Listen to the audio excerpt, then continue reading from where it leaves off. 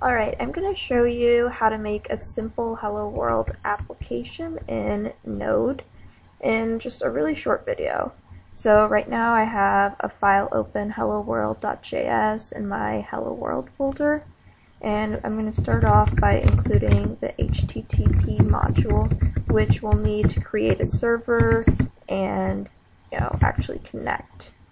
So from my HTTP variable, I can create a server, and then this takes a function which takes the HTTP request and response as parameters. And then the first thing I can do is, response.writeHead, which this allows me to send response headers. And first I'm going to send the status code 200 for OK.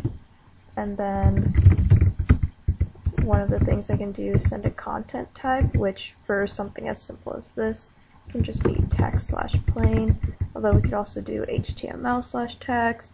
Doesn't really matter. There are other attributes you could include in this as well besides content type, but for now we can just do content type to keep it simple.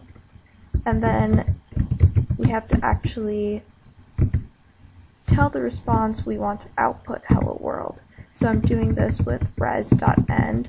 This tells the server that we're done sending it things. We're done sending it the header and the response. And inside this function, I'm going to put hello world, and then after it executes that function, it knows we're done. So the last thing I have to do is tell the server what port to listen on, and just because I'm gonna say 9001 since it's over 9000.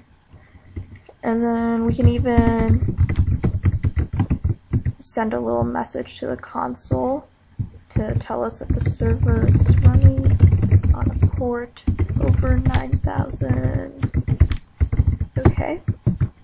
Now I'm gonna go to my command prompt and go to the right directory, which is this hello world directory for me, and then I can run this by doing node helloworld.js, the name of my file.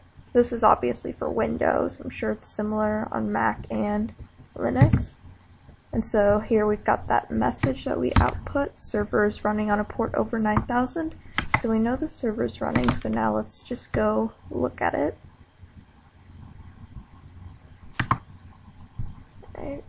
Whoops,